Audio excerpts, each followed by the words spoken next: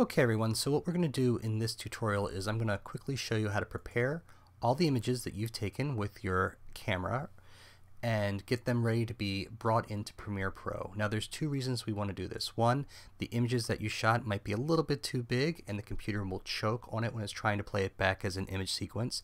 And the second one is if you've accidentally renamed or deleted any of the pictures that you needed, that's going to cause a break in the numbering system, so we're going to renumber those.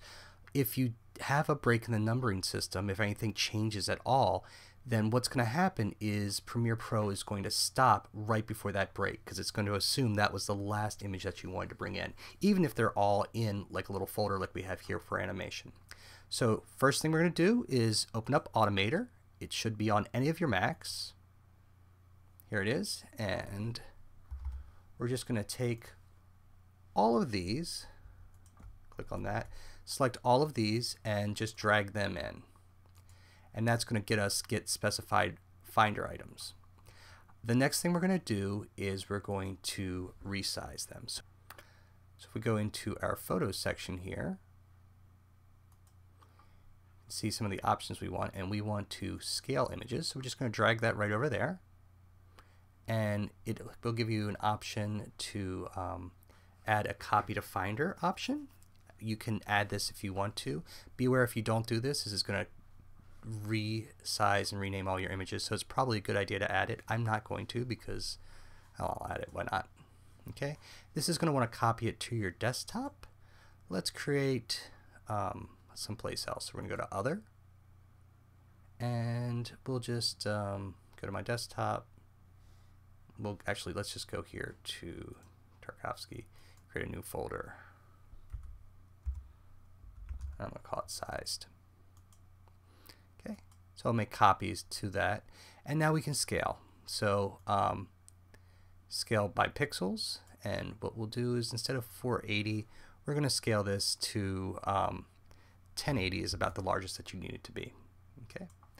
After the image has been scaled, we're going to rename all of them. So if we type in rename up here,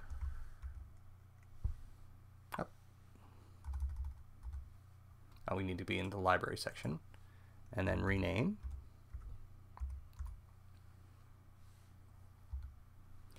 Rename Finder items. We're going to bring that down there. And we're not going to add that because we already. And then we're going to rename it. We're going to just make it sequential. And we can actually create a new name, which is what I would do. And I'm just going to call it Animation. Okay, and start at number 1. And we'll make all of these 4 digits long just to be safe. Okay, and so you can see right down here, animation dash 00001, and then it's going to be whatever it is. All right, so now we've got that done. First thing we did, copied over all of our images.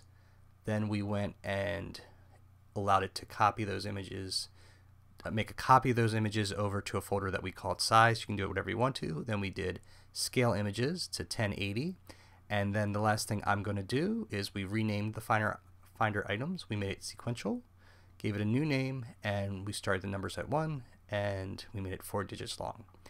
All right, let's actually play this.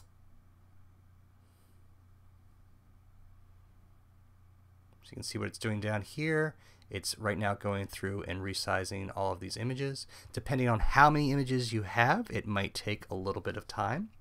And then it's going to go through and rename everything. And that's pretty quick. So if we go over here to Sized, you can see that we now have these named Animation.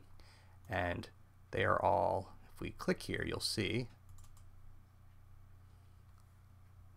that they're all sized to a size that would work well for our picture. All right. That's what we need to do there. Let's go to the next step, which is to bring these in to, and you can save this workflow if you want to. I'm not going to. Let's go to the next step, which is to open up Premiere and bring these in. So when you're bringing these in, remember the really important thing to do is you're going to go to Import. Then you're going to navigate to where you created that folder. Mine was on this external drive called Tarkovsky. And we put it in this one called size. Make sure that if you do copy it to a separate folder from the original, which is animation here, that you choose the one from size that you did all the work on. Then we're just going to select the first image in the sequence right there, and then click, remember the most important thing, click that button there, image sequence, then click import. All the files are imported, and if we look here we can see that we've got, instead of a whole bunch of files, we've got the one file that has everything brought into it. All right, and then you can bring that down into Premiere and work on that however you want to, adding in sound effects or whatever.